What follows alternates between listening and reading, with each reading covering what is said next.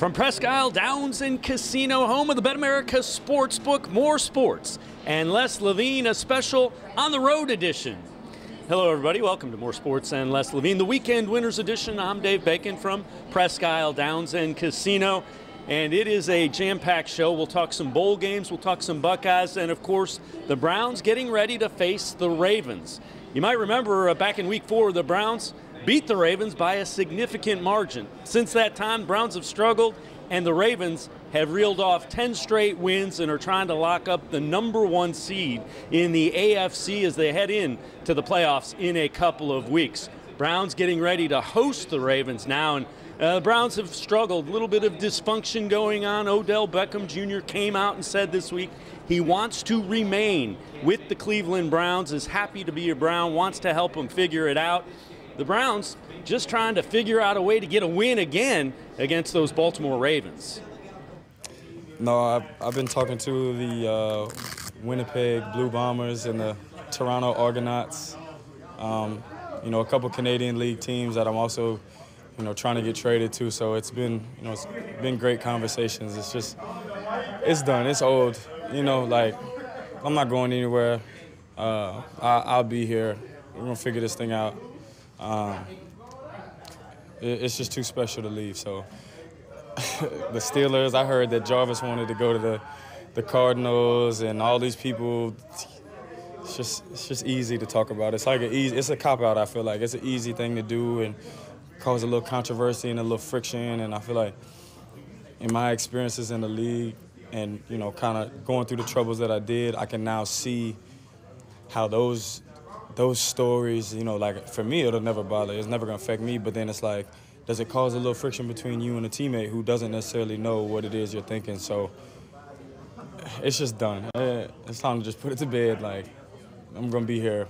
There's nothing more to talk about unless I go to the Argonauts or the Blue Bombers. So when you say you're going to be here, you're going to be here next season? Yeah, we're going to be here. We're going to do it again, and we're going to be, what we felt like we should have been and correct all the little, mistakes and all the if we would have did this games, and it's just too good. I didn't buy a house here to sell it, I know people have said, I didn't sign them to trade them before, but I didn't really buy a house here to up and leave it and do renovations on the house and build a doghouse and, yeah.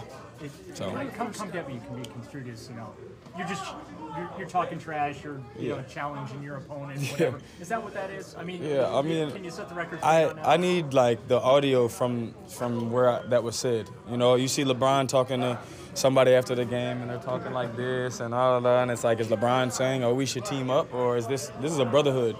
These are guys that you were friends with in the offseason. These are guys that all around the league. So it's like you can't have a conversation after the game without everyone being in your business. That's why we do this. We don't want you to know what we're talking about, good, bad, or nothing at all. We just don't want you sitting there, trying to listen and make up things. So whenever they find and I definitely for sure ain't going to the Steelers. That would never happen, for sure. I seen they were talking about returns to New York and all this other stuff. I don't know where people are getting this from. So definitely not going back there either. So it is what it is. I'll be right here. Do you talk a lot to opponents though, like when you're out there warming up or whatever? Is that this is amped up a little bit? This is a brotherhood. These are people compete at the end of the game. It's a good game. It's number love. I don't think there's too many people in the league who really have bad blood or hate between teammates. We're part of the 1% club, so it's a lot more respect than people could imagine. What needs to be figured out right away? How to win games. I see that everyone is pointing fingers or is it this, is it that, and it's everybody. It's me included. It's every single person on this team who's at fault for why we're 6 and 8. You know what I mean? I haven't been able to play to the best of my ability. We haven't put the games together to come out with wins, so it's on everybody. There's no one specific person. There's no nothing. Like, we just got to do better. When we talked to Kareem on Monday, he said he didn't see 110% effort from everybody throughout every play in Arizona. Did you feel the same way, and kind of how do you take those comments?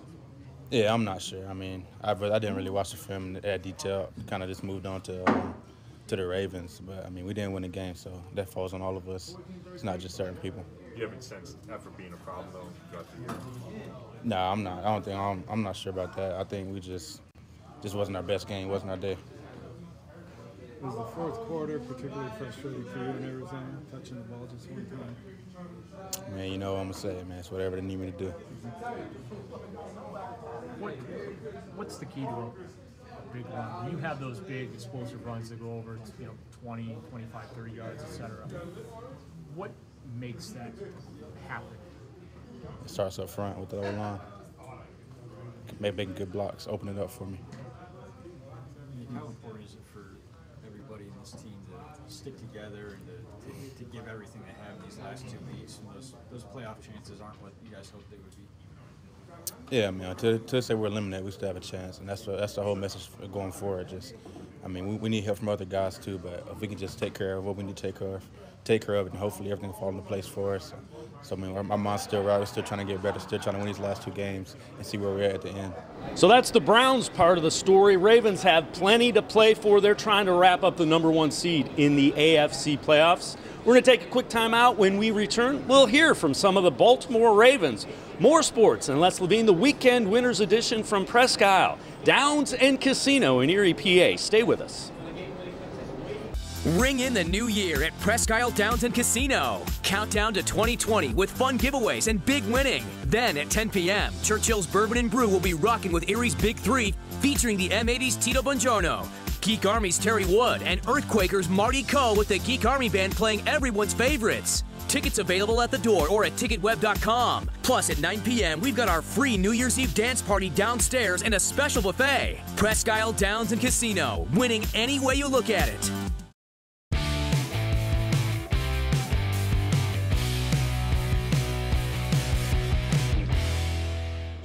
Welcome back to More Sports and Les Levine, the weekend winners edition. I'm Dave Bacon, here from Presque Isle Downs and Casino in Erie, Pennsylvania, the Bet America Sportsbook. Mentioned before the break, Browns getting ready to host the Baltimore Ravens Sunday over at First Energy Stadium. Now, the Browns are the last team that beat the Ravens back in Week 4. Since that time, Baltimore has run off 10 straight wins. They have 12, count them 12 players who have been selected to play in the Pro Bowl this year. Their quarterback, Lamar Jackson, one of the leading candidates to be the NFL's MVP this year, he's very much motivated by that Week 4 loss to the Browns.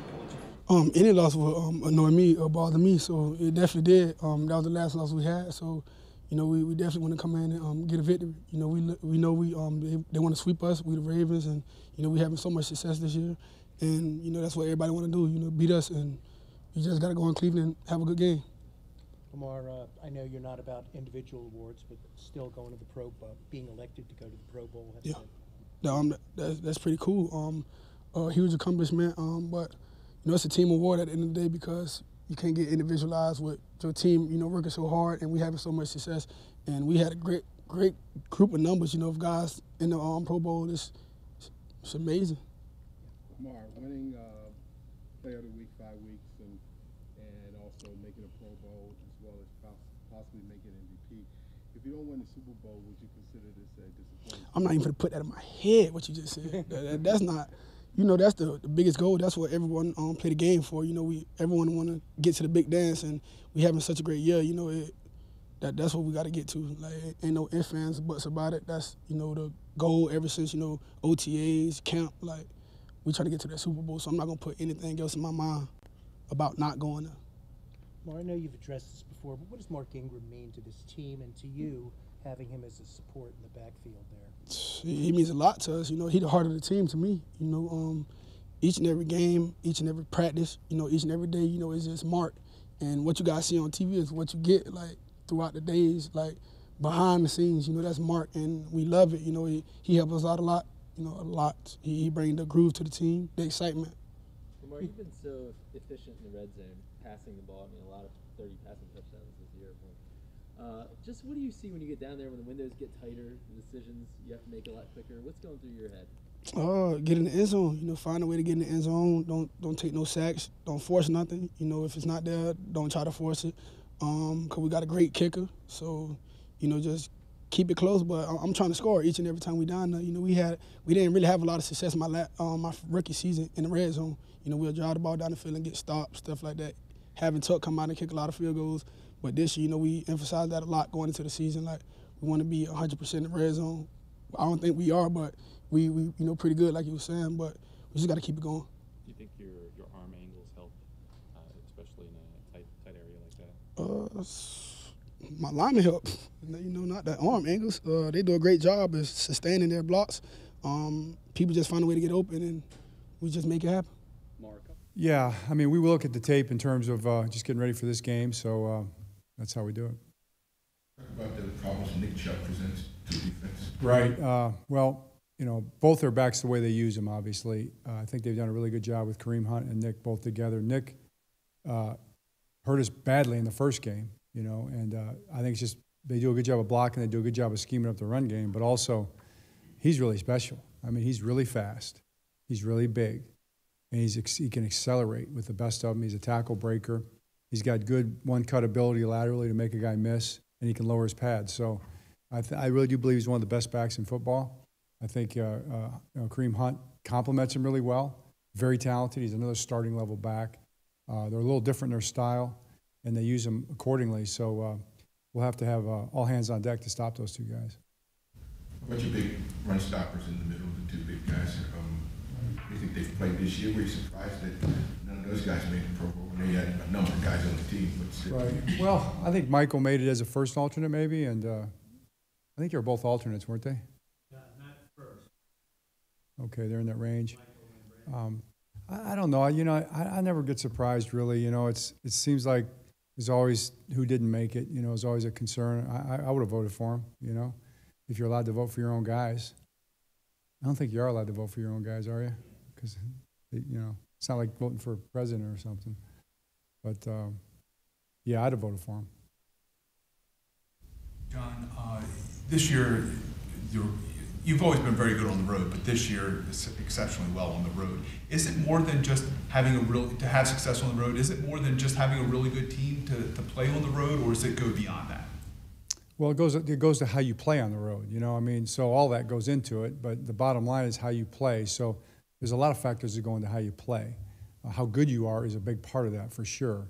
But yes, it's more than that. You know, you've got to go out and actually do it.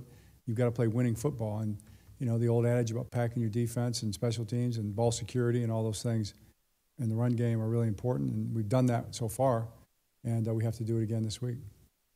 Two receivers like Landry and Beckham, two guys who are game breakers. How tough is it to match up when you have two guys who can break open a game with their talent? Well, it is tough because, you know, they both bring different things to the table. It's not just them. As Mike was saying, it's you got two running backs that can do it. They have vertical threats at tight end as well.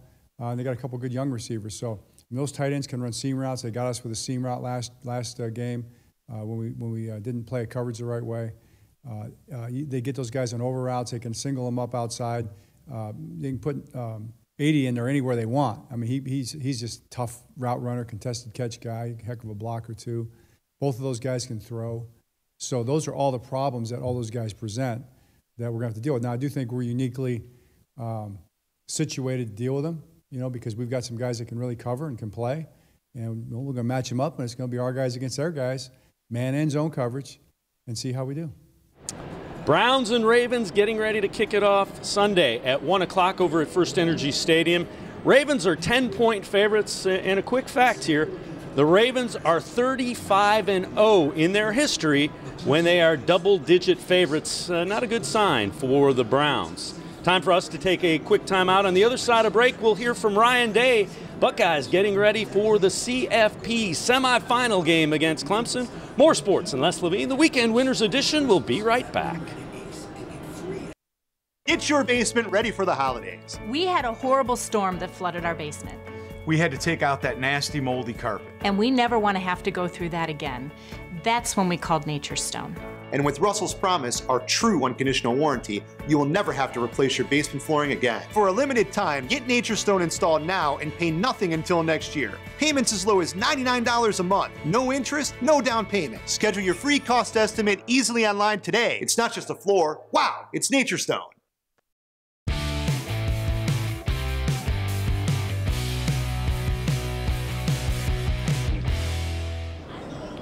From Presque Isle Downs and Casino, the Bet America Sportsbook in Erie, Pennsylvania.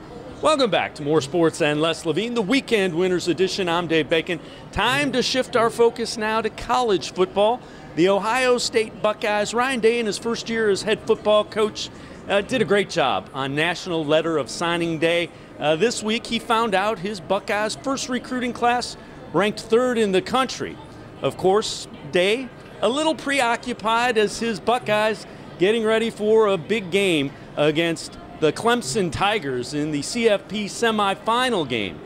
Day talked a little bit about recruiting and what his message would be to his Ohio State Buckeyes as they get ready to face the Clemson Tigers. Obviously proud of what we've done, proud of what the staff's done. You know, we'll get together Wednesday and you know, have signing day there and you know, enjoy a little time right there, and I think that'll be fun. But we still have a lot of work to do because this game's on you right now. I mean, there's no time to sit back and think, where in the past there was another week where you could prepare for this game. And you know, I have not played in this game before, but talking to the other coaches who have, I mean, this game is rushed more than it ever has been. And so you know, again, it's all about how do we utilize these days and each day getting ready for this game. We'll ask you in a month. Okay.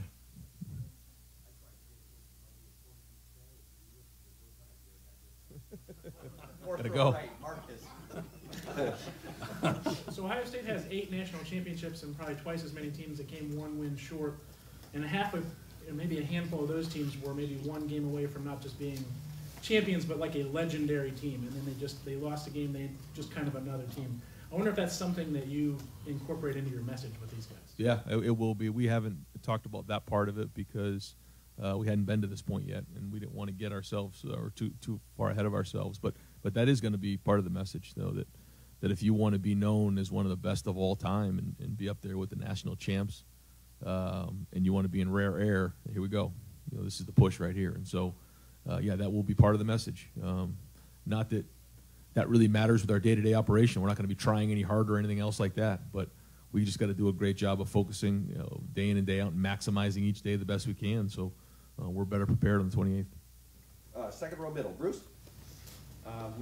Is Al Washington under contract? If he is, will you allow him to go to BC for a defensive coordinator position if he wants to? I mean, if that's something that he would want to do, I'd be very, very surprised and be shocked, to be honest with you. But if that's what he wanted to do, then you know I would support him. But I don't see that happening at all. You were at the Heisman, Hurts, Burrow, Fields, all transfer QBs. We've chatted before about this new world you're in, but man, I mean, that's like confirmation of the new world. But how do you keep a 4 or 5-star happy when they can look and they see 3 of the 4 guys there found a better situation? I think it just goes to show you what you know the temperature of you know quarterback play is right now in college football. And I think especially when you look at our situation, you know, you had Dwayne, you had Joe, and now you have Justin. It's just amazing to think that those have been really the 3 quarterbacks that have been in that room over the last, you know, 2 to 3 years. It's just amazing. And I'm so happy that it worked out for Joe. You couldn't happen to a better person or a better family, and just awesome to see. But yeah, I mean, it's one of those things I think you just have to deal with on a year-to-year basis and try to figure out the best way to, you know, manage your team. And it's not easy. You know, you like to have 4 quarterbacks. It's almost impossible not to have 4 quarterbacks on your roster that are on scholarship because they all want to play right now. And you know, the great thing about coming to Ohio State is you know you're going to get developed at a high level. And you know, the hard thing about that is, you know, as you develop these guys, if they can't play at Ohio State, they feel like they can play somewhere else, and so then they go on and possibly try to play somewhere else. And so that's frustrating. But at the same time, like you said, that's kind of the way it is now, and we don't like that. We want guys to be here and stay here and be here throughout their whole careers. But at the same time, I'm also understanding of, you know, what people want to do, and so we'll just keep adjusting as time goes on. The Buckeyes will be in action in about 10 days, but bowl season has kicked off already. We're going to take a quick time out, and we will look at a couple of Mid-American Conference teams who are in action early in bowl season. More sports and Les Levine, the Weekend Winners Edition. We'll be right back. As a kid growing up, my dream was to go to college, play baseball, and get a degree. Coming out of high school, I had two choices. I was accepted into a four-year university, but I decided to come to Tri-C after receiving a scholarship. I got my associate's degree at Tri-C. They transferred all my credits straight into Baldwin-Wallace, so I started at Baldwin-Wallace University as a junior. My name is Tyler Leonard, and I earned my first degree at Tri-C.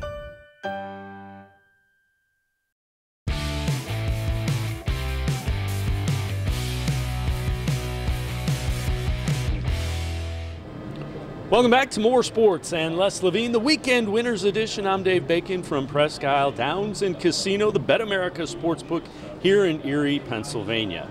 7 Mid-American Conference teams will play in bowl games this year. Miami won the MAC championship. They have to wait till a little bit later in January to play, but the team they defeated, Central Michigan, will be in action much earlier. The Chippewas were picked to finish last in the MAC, and they ended up bowl eligible and facing San Diego State in the New Mexico Bowl. San Diego State heads into the game a 3.5-point favorite on the Bet America line here at the Bet America Sportsbook, Presque Isle Downs and Casino. Over under 40.5, and a couple of interesting notes. The San Diego State defense. Last 6 games, no team has scored more than 17 points against that Aztec defense. A couple of guys to keep an eye on. Quentin Dormady transferred because Coach McElwain gave him a chance. He was at Tennessee and Houston before coming to Central Michigan. And Jonathan Ward has 10 rushing touchdowns in the last 6 games for the Chippewas. In a little over an hour, the Tropical Smoothie Cafe Frisco Bowl. Gotta love the name. Kent State taking on Utah State. And the Aggies are 6.5-point favorites, expecting a high-scoring game, 67.5 the over-under. 3 Utah State players actually have been cleared to play after being cited for possession of marijuana. That includes Jordan Love, starting quarterback, Gerald Bright, starting running back for the Aggies. And the Golden Flashes needed to win their final 3 games of the year to become bowl eligible. Keep an eye on the quarterback, a local guy from Midview High School for the Golden Flashes, Dustin Crum. Leads the team with over 2,300 yards passing and nearly 600 yards rushing on the season. We're going to step aside, take a quick time out. When we return, Dan Kuick, who runs the sports book here, the Bet America Sportsbook at Presque Isle Downs and Casino, he's going to show us how to use these kiosks. You always hear me talk about the 50 state-of-the-art kiosks located throughout the casino. Dan Kuick, who runs the sportsbook, will show us exactly how to use these and how easy they are. When More Sports and Les Levine, the Weekend Winners Edition returns. National Holidays expert Mary here with a list of holidays you won't want to miss. Get your Ohio Lottery Merry Million scratch-offs for National Donut Day, National Have a Party with Your Bear Day, Pickle Day, National Unique Talent Day, Take a Hike Day, and America's favorite, National Jukebox Day. Every day is a reason to celebrate. Grab a Merry Millions and other Ohio Lottery holiday scratch-offs today.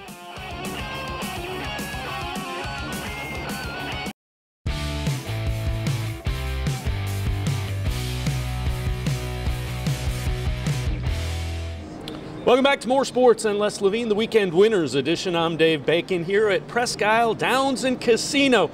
Every week at the end of the show, you hear me talk about the 50 state-of-the-art kiosks that the Bet America Sportsbook here has at Presque Isle. And this is one of them, and this is Dan Kuick. Dan is the director of slots, also runs the sportsbook here at Presque Isle. Dan, we appreciate the time. How successful has the sportsbook been in the early going here? Oh, the sportsbook's been great for us. You should come up on like a Saturday or Sunday when football's in full swing. This place is jamming. I've got guys, they'll set up camp in front of these things. They'll pull a chair up. They're in-game betting. They're placing bets for tomorrow, for next week. It's been really successful for us. Now, we talk about this all the time, the state-of-the-art kiosks, 50 of them throughout the casino. They're touchscreen. So run us through and take us through just how easy it is to place a bet here. Okay, so it's super simple. When you walk up to one of these kiosks, you'll hit your sports tab, and then down this left-hand side is all the sports you want to play. Obviously, let's play some football. So we've got football here, and we've got NCAA selected. So let's just get to the brass tacks. We'll run straight to the 28th, the bowl games that everyone wants to see. We've got, let me see, where are we at? The 28th, we got the LSU in Oklahoma, which, as everybody knows, that's getting a pretty big spread on it. Right now, we got plus 13 for Oklahoma, so it's going to be a rough day for those guys. And then we got Clemson and Ohio State. It's only 2 points there, so we know that's going to be a tight game. But we're going to have a lot of guys coming up here watching that game, betting that. And then, of course, there's some favorites on here. We've got Penn State going to be playing. It's going to be a good day of sports. It's going to be a good week. And again, easy. It's like a vending machine. You feed money in, and you can make your bet. Right. So I come up, and I'm feeling an upset. I'm going to take Oklahoma. So I come up here, money line straight up, plus 340 for Oklahoma. I press that button there. Okay, my bet's placed. Let's say I want to lay $20. I put $20 in, get cash. I place my $20 stake there. And it even tells me what I'm going to win if I win that bet. So for $20 on right now, plus 340, I'm going to win $88 on that. And again, 50 of these throughout the casino. Some of them, if you want to come in, they're right at the door of the casino. You can place a bet, get your ticket and be on your way. Right. So if you don't want to come in and hang out here, hang out at one of the bars, I've got some placed at each door. You're on your way to work, you want to swing in, swing in. Takes you 5 seconds. Come in, place a bet, and you're out. If you can use an iPhone or smartphone, you can use one of these things, no problem. How reliable have they been? How happy with these kiosks have you been to make your life easier and to make sports wagering that much easier and quicker? Oh, it's so user-friendly. It's so accessible. It's the closest thing to an online bet you can place in person. It's that simple. So as far some guests are a little iffy. They're like, I'm used to going to a window. Give me 5 minutes. Let me show you, walk you through this. I'll convert you guaranteed.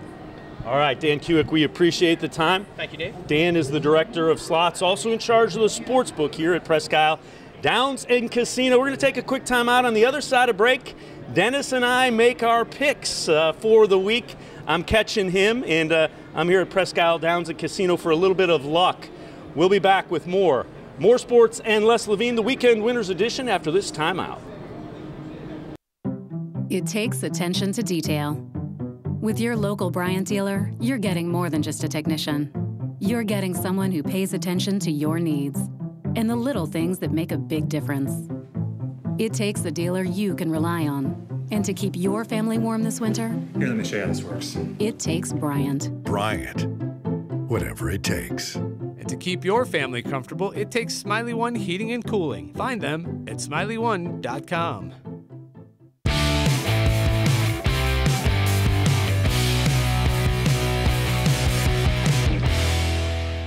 Welcome back to More Sports and Les Levine, the Weekend Winners Edition. We have reached that time in the show where D-Man and I will make our picks.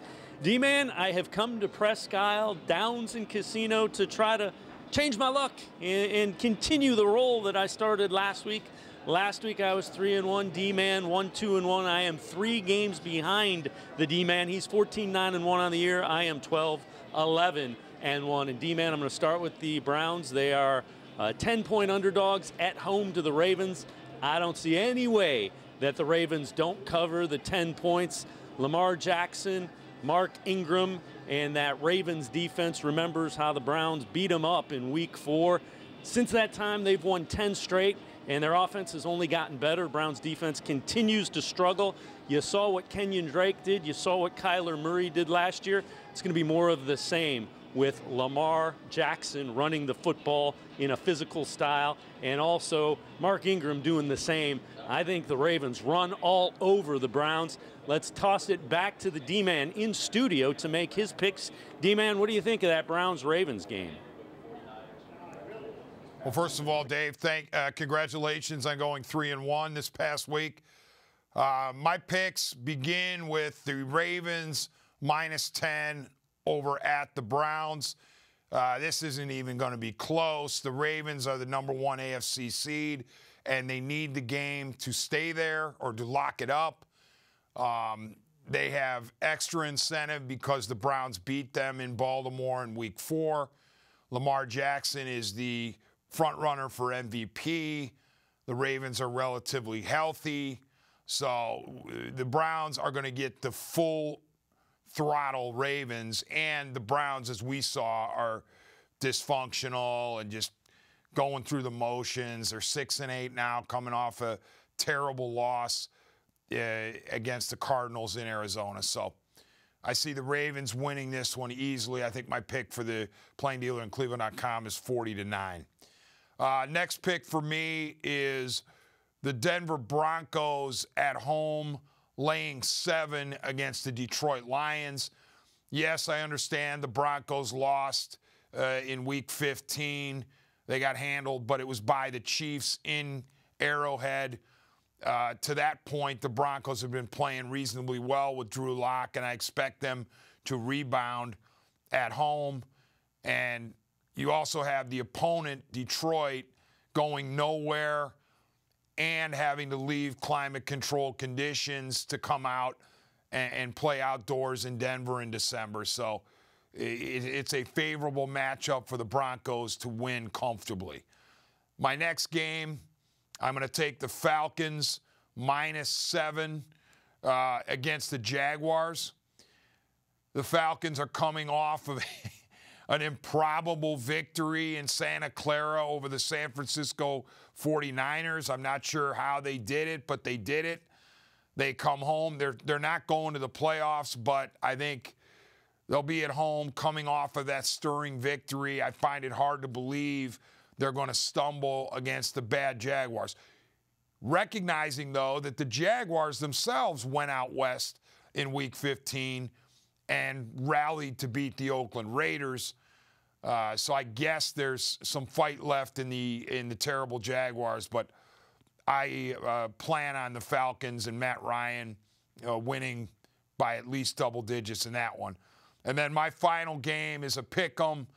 Give me the home Dolphins over the Bengals. I'm not bullish on the Dolphins, but I am certainly not bullish on the Bengals. Two terrible teams.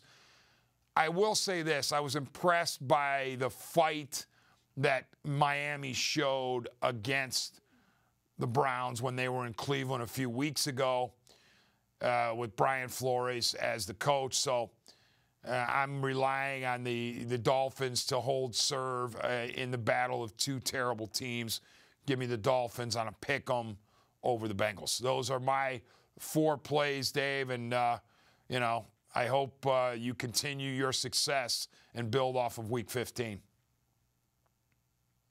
D-Man, hard for me to argue with you. You have a 3-game lead on me as we begin the week. I'm going to start with the Cowboys, 2.5-point favorites on the road in Philadelphia for the NFC East championship and a spot in the playoffs.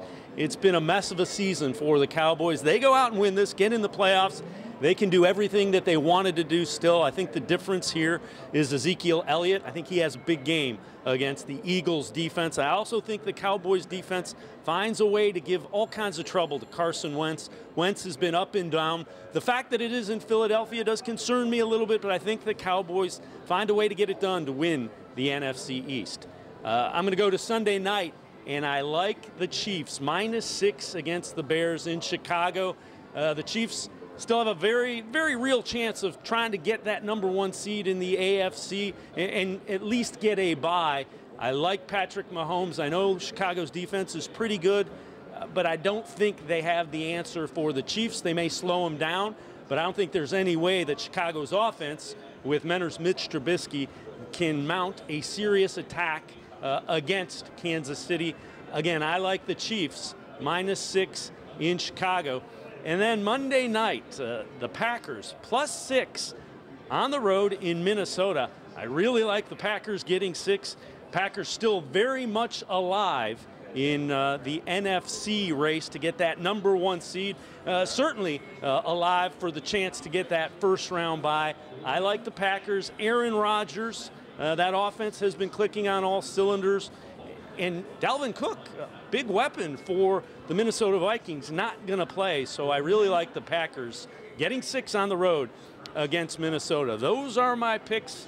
I'm coming to get you, D-Man, and we'll see who ends up with the lead in our head-to-head picks. Again, D-Man leads me by 3 games going into this final week. Well, that'll do it for this edition of More Sports and Les Levine, the Weekend Winners Edition. I want to thank the folks here at Presque Isle Downs and Casino for hosting us, the Bet America Sportsbook. Again, a little over an hour away from downtown Cleveland. Head on out to have a big New Year's Eve bash planned as well. You can bet, we've shown you the state-of-the-art kiosks. There's 50 of them throughout the casino. It's touch-screen betting. It's easy, it's fast, and it's just an hour away from downtown Cleveland. Les Levine will be back in the chair Monday night. Have a great weekend, and we'll see you right here on More Sports and Les Levine.